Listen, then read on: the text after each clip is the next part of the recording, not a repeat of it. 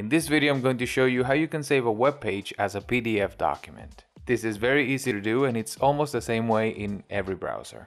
So right now I'm using Google Chrome, and if I want to save this page as a PDF, basically I just have to print it, but as a PDF. It's like the same way I'm going to show you. So you click on the little three dots in the top right corner, and then you will have the option to print right here. And you can see that it automatically formats the whole document in a more readable way, but you will see that it has destination. This will probably be your main printer. So you gotta select here, and then you will have the option to save as a PDF. So you will be saving the whole document. This is 12 pages. And if you wanna skip a few, for example, the last two are just references, the last three. If you wanna skip those, you can actually click here where it says all, or like pages, and select custom, and then you choose the pages from what to what you want to save.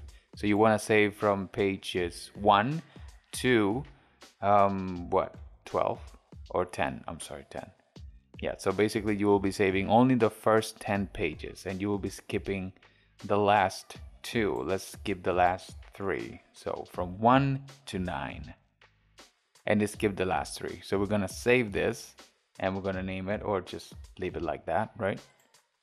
Now let's open this document, and I'm gonna open this PDF, and there you have it, your PDF document, only 9 pages.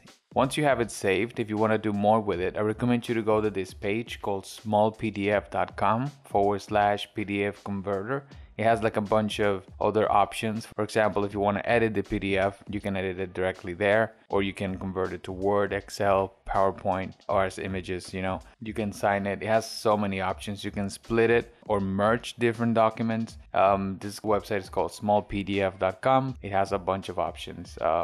They're not sponsoring this video, so I'm not gonna link in the description, or maybe I will, I don't know. Anyways, I hope you found this video helpful, and if you did, please leave a like and subscribe to the channel. Have a wonderful rest of the day, my friends, and stay safe out there.